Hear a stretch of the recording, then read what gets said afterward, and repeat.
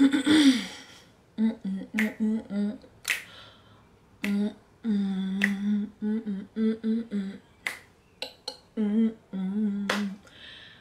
back, everybody. Welcome back to my channel. Welcome back to my world. I'm Tabitha, and I am a real estate investor, future van life traveler, and lover of everything green. And Sammy. So if you're new here, you have not seen my last video where I dove into why I wanted to become a real estate investor and why I started my GoFundMe, as well as where I discussed my starting up of my business, my real estate investing business. So if you have not looked at that, if you want to look at it, take some time, go check it out right now. I think I'm gonna try to link it. It's gonna be my try. I'm gonna give it a try. So it is now the middle of May, and so much has happened. I'm super excited to finally get you guys updated and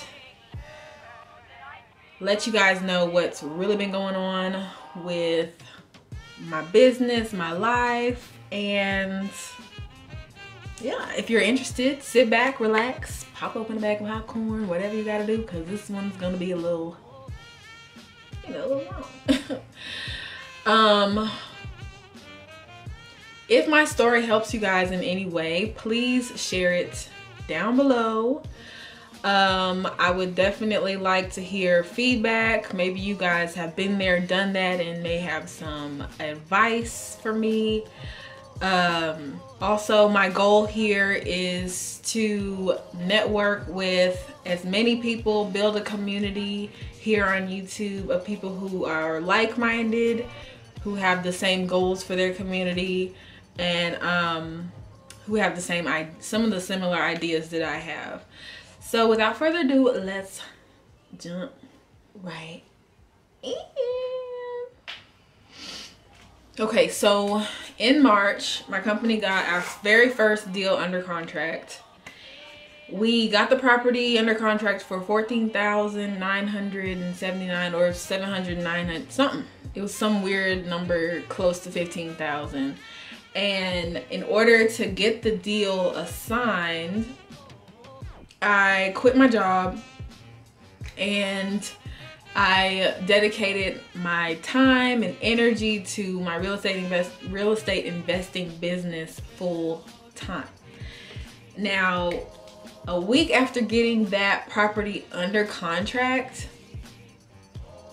I did an inspection with my contractors, and we found out that I got it under contract for much too much, and we realized right then that it was going to be pretty difficult to try to sell this property. But I still tried to find a buyer, and of course everybody that I marketed to, they were telling me that it was just not a good deal. And I learned that pretty quickly. I learned that the neighborhood that I'm in is just considered undesirable to many investors here in the area. So those were a lot of the challenges that I faced with that first property. My last resort was to reach back out to the seller and try to renegotiate the price, but she was not having it, period. She didn't want to go there. So we agreed to mutually release the contract that we had, and we canceled all business on that property. Now, I was feeling like poo at this point, you know, pity party, because it sucks to suck, you know. But I learned so much about this process just from that first deal alone. I learned so much about my farm area, my neighborhood, and that brings me to deal number 2, the month of April. So this Saturday, I got a new house under contract. This was a whole new lead. Honestly, he was somebody that I called him early February. Well, initially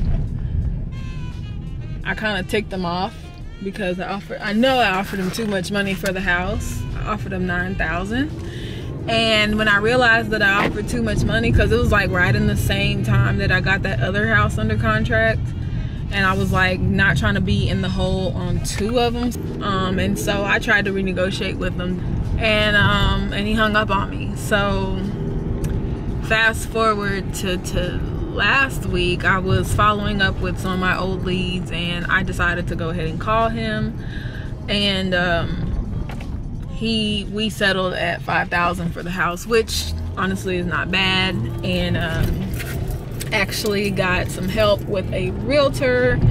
He helped me comp the property, and it could sell after being fixed up for about $31,000. It's still in the bad neighborhood, but you know, it feels good to work with people who actually believe in the area. So using what I learned from deal 1, I successfully negotiated deal number 2. It was a great price. It still is a great price, and I say it's priced to sell. Now, the deal, although priced to sell, the challenges with this one are that the property still needs lots of repairs, and it is still in the undesirable neighborhood. I am having a pretty hard time selling this house. The buyer's list that I made is completely useless, and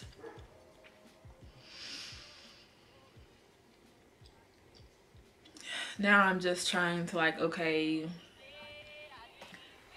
go through my buyer's list again, because when I initially sent out my mailers, I didn't send to LLCs, and now I'm realizing I should have sent to LLCs. Most of these I've gone through are no good. So, and then even still getting the name of the person is is your skip tracing effective enough to get to this person? So a lot of my feedback on this property from buyers has been, you know, either it's too much work or it's a good deal, it's just not a deal for me. So I truly believe that the buyer for this property exists. I just have to reach them. I gotta find them, and I have been busting my booty to try to do so.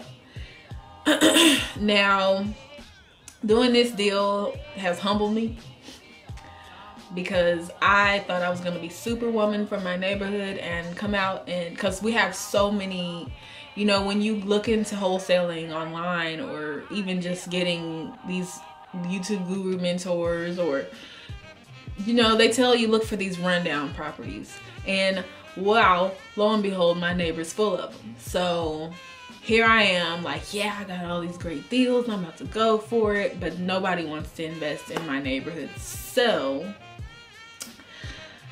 this process really has humbled me for my neighborhood. I can't be superwoman just yet,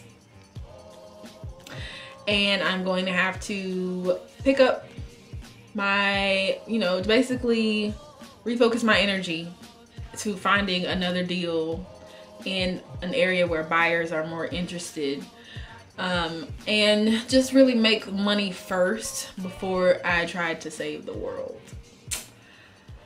The contract on that one is still available, so if anybody's interested in the more C area neighborhoods, the more transitional areas and or war zone areas, give me a shout. I've got one there, and it's cheap. Now, it is currently May, and earlier this month I got deal number 3 under contract. I'm doing 1 contract a month. That's good. Now, if only I can get these dang things sold. So got deal number 3 under contract, and with the help from my mentors, we did it as a subject to their mortgage. Let's see. Yes, let's do tomorrow. And would noon be a good time? Okay. Okay. Let's do tomorrow at noon. So you can move on and breathe. Yeah. That's all right. Okay, sounds good. I'll see you there. Yes, ma'am. Bye-bye.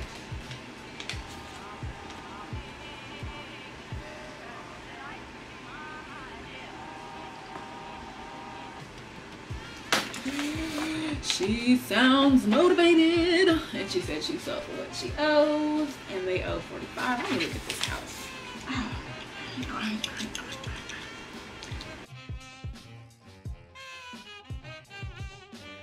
The property was completely trashed. However, there's nowhere near as many repairs as the last 2, and it's in a better area. Still the same zip code, but better area, so that's a plus. What else about it? Yeah, I mean, it's not a bad deal. She owes a lot of money on this one, so that's why we did do subject to the existing mortgage. It's not more than what it's worth. However, the repairs that it needs may kind of kick it up over that worth line. So we got to find the right buyer for this one too. But I think that with the location and the few repairs it does need, this one, our goal is to sell it quickly. Find the buyer, get the deal closed as quickly as possible. Oh, my mentor update. So last you guys heard, my mentor, what I was trying to do was do the GoFundMe for my mentor.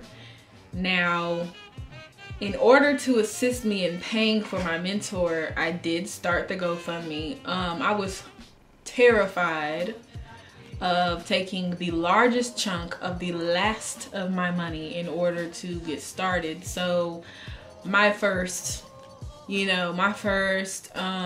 thought was, ask for help, get some help on this. Family and friends, have them, see if they'll donate to what you're trying to do.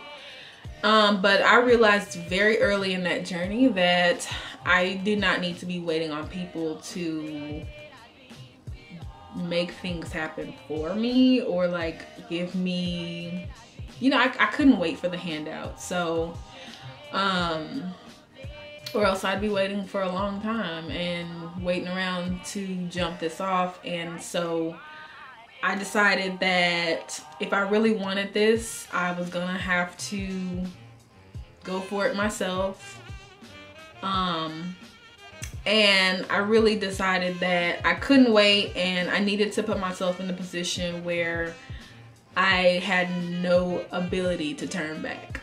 So that's what I did. I jumped. I paid for my mentorship out of pocket. Like I said, it was the largest chunk of the last of my money, but I did it, and I could not be more happy with my decision.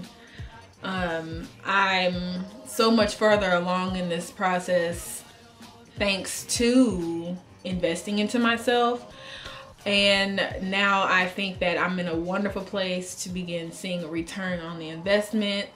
I'm still learning so much, but I'm so much farther than I feel like I would have been had I continued to listen to people that were not in my area trying to tell me how to do business in my area. You know what I'm saying? So that's the mentor update. Now, don't get me wrong. Being broke and hungry is not fun, but it's a hard place to be in. However, I believe that that's just a part of it, and greater is coming. But with that being said, thank you guys. Thank you everybody that did donate to my GoFundMe. I send you nothing but love and gratitude and appreciation, and the universe, I'm pushing it back to you. The universe, I'm giving it back. Okay? Thank you so much. And my goals for my business as of today, I have so many, but my short-term goals right now are to see a return. Gotta see a return on this investment, and while also taking my time to really appreciate the process and be intentional about the systems that I want to build for this company. We are networking with people in our area in order to gain better access to resources, and to be able to do, well, I guess gain access to those resources so that we can do projects that we want to do and not do projects that we have to do in order to make money. So still dedicating my time and energy to learn this business inside out, truly, and I'm learning that also mentors are everywhere. So, you know, I'm grateful to be in a position now that I can find those mentors a lot easier. They're a little bit more accessible than they were to me than I felt like they were 2 months ago. So that's my update. I hope I didn't ramble on too long here. You guys have a great rest of your day or night. Thank you for watching my video, and peace out.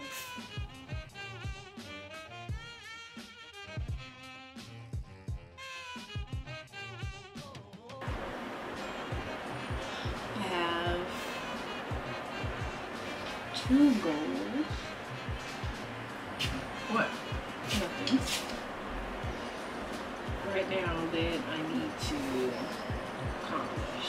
So they are these.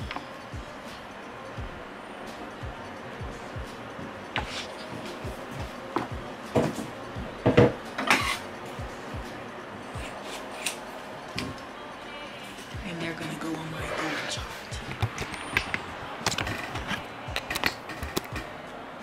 Right there.